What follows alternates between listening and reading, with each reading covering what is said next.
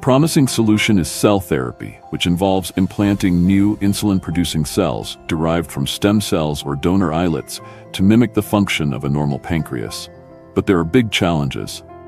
Oxygen supply. Implanted, encapsulated cells often don't get enough oxygen, especially if the cell-dense device is large or poorly vascularized. Blood vessels don't grow into it fast enough. Without enough oxygen, the cells die or lose function. Many earlier encapsulation devices had either poor oxygen transfer, poor immune protection, or both. Even if immune protection was good, the cells in larger or denser implants would become hypoxic, low oxygen, lose function quickly. Perista Bio, a startup with roots at Cornell's licensing from Cornell's Giner Labs, has developed what they call the O2 line system, or sometimes oxygenated macroencapsulation, or continuously oxygenated macroencapsulation, to try to solve both immune protection and oxygen supply.